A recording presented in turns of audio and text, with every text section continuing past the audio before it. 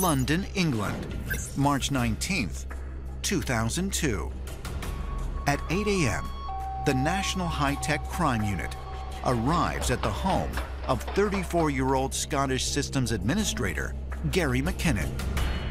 They are there to arrest him on behalf of the United States Justice Department and NASA.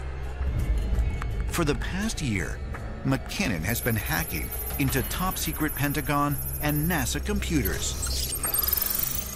What he uncovered were files that he claims could provide undeniable proof that the Majestic 12 and the secret space program it gave rise to truly exist.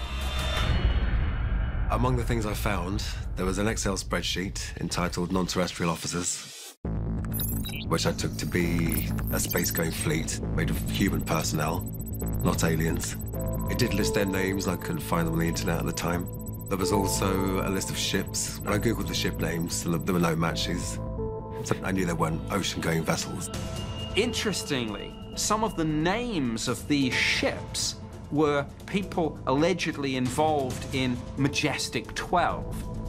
If there was a secret space program, and if it has anything to do with back engineering crashed alien spacecraft, then those MJ-12 people are exactly the ones you would expect to find name-checked in this way.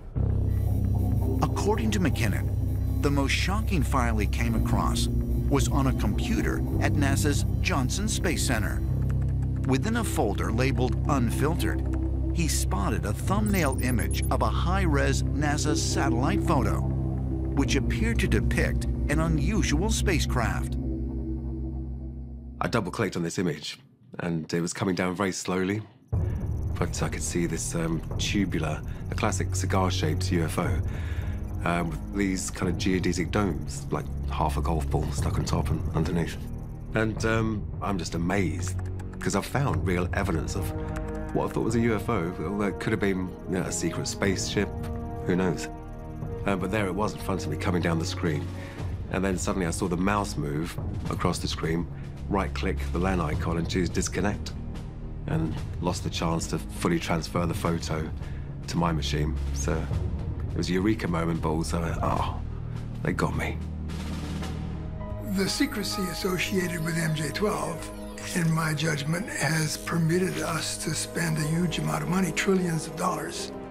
My more recent conclusion is that some of the trillions of dollars of money have been used to take the technology we have discovered and build gravity-controlled devices that we would see sometimes as UFOs. So if you look in the sky now, in my opinion, it's 50-50 chance that it's ours versus theirs. According to Corey Good, what Gary McKinnon discovered in the top-secret Pentagon and NASA files is in line with his own experiences.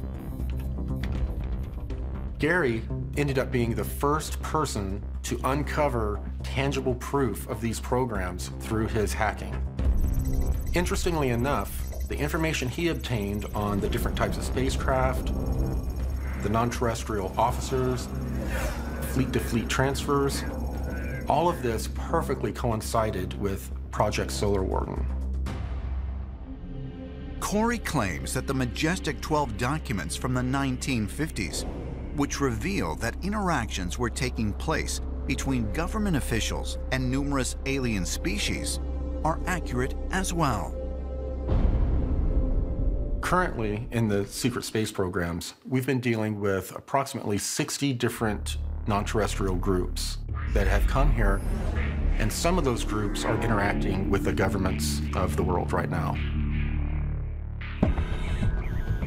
If there really are both alien and human factions operating throughout our solar system, how much longer can it be kept hidden from the public?